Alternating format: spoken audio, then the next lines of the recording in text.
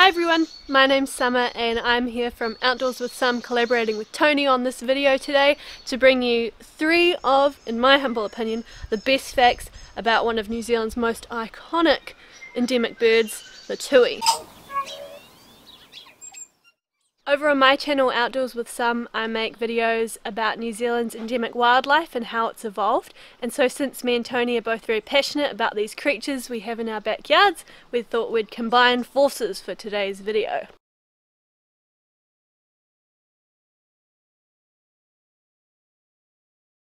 Why are tuis so great? Well, there's many reasons, but here are my top 3 reasons why. Number 1, poi. So you see those little jingly white things, the little bow tie at the tui's throat?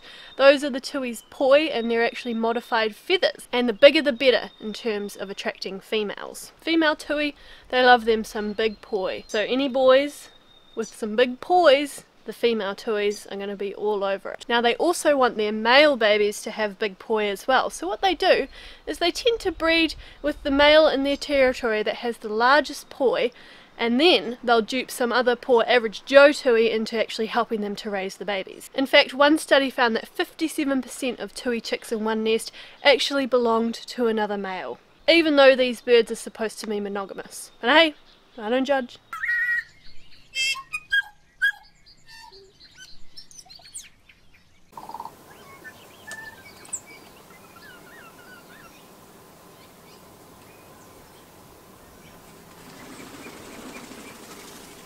Fact number 2, nectar feeders. So, you know what I like about tui? I feel like I can really relate to them because they're messy eaters, and I'm a messy eater too. But it's actually quite good in terms of pollinating New Zealand's flowers, because what happens is, a tui is a bit like an overgrown hummingbird. It goes into a flower, it collects the nectar, and in the process it gets all covered in pollen. So when it visits another plant, it actually pollinates that plant with the pollen it's collected from the previous flower. Some of our plants have even evolved with the tui, so that the tui's beak actually perfectly fits the shape of the flower, so that they can collect as much nectar and as much pollen as possible.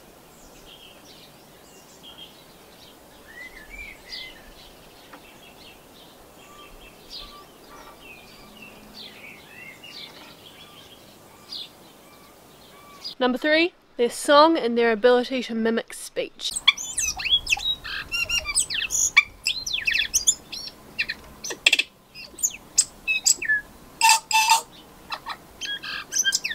Now tui have the most amazing songs. They can make up to 300 different sounds, and they range from copying other native birds like bellbirds all the way up to microwaves wearing like a woo woo woo woo woo woo. But did you know that before Europeans arrived in New Zealand, Māori would actually use them? They would teach tui speeches in te reo, and they would get them to recite those speeches to visitors that were coming to their tribe. So that's pretty amazing, isn't it? A whole speech! The reason why tui can make so many different sounds is because they have some very special equipment in their bodies. They have a special voice box that can regulate airflow from different air sacs, meaning that they can actually produce 2 different sounds at once. And that's essentially duetting with themselves. Wow.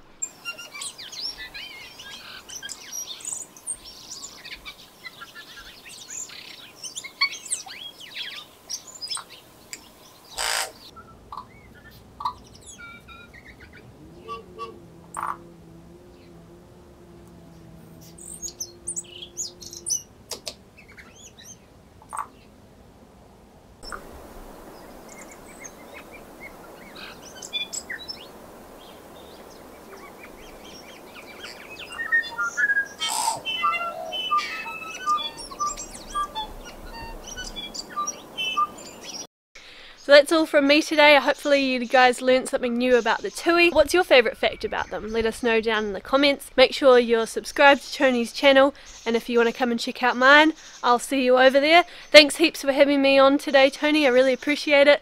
Lovely to meet all your subscribers, and I'll see you guys then.